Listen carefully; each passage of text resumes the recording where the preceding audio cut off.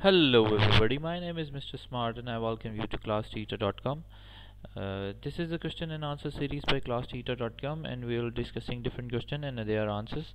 So for today we are discussing our question. You are installing two new hard drives into your network attached storage device. Your director asks that they be put into a RAID solution that offer redundancies over performance.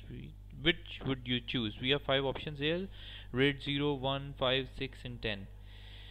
So the correct answer of the question is the appropriate RAID level to use when the director asks for a RAID solution that offer redundancy over performance and you are installing new hard drives into your network attached storage device is RAID 1. To explain this in further, if your director has requested a RAID solution that offer redundancies over performance, the RAID 1, 5, 6 appropriate options should be considered is RAID 1.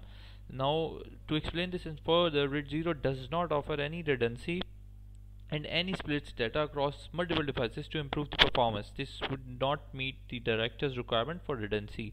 RAID 1 mirrors data on two separate drives, so if one fails, the data is still available on the other drive. The option provides the highest level of redundancy but has reduced the capacity since you are only able to use half of the total capacity of two drives.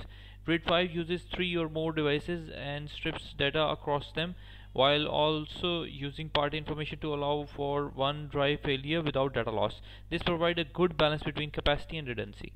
RAID 6 uses a similar approach to RAID 5, which is to use two sets of parity data to allow for two drive failures without data loss. This provides even more redundancy, the RAID 5, but requires more drives and has a slightly lower write performance due to the additional parity data. RAID 10 combines the feature of RAID 1 and RAID 0 by mirroring pairs of drives and the stripping data across them. This provides them both redundancy and performance, but it requires a minimum of 4 drives and only half of the total capacity is usable. Ultimately, the choice of RAID level will depend on your specific needs and requirements, such as number of drives available, the desired level of redundancy, and the performance requirement of your application. That's the correct answer. If you are looking for more questions, you can go to the classteacher.com and there's an ask section. You can go fill out the form and I will answer as soon as I can. Thank you for watching our video. Don't forget to like, share, subscribe our channel and recommend to your friends. If you have questions regarding this video, you can leave in the comment section and I will answer you as soon as I can. Thank you again. I'll meet you in another question. Until then.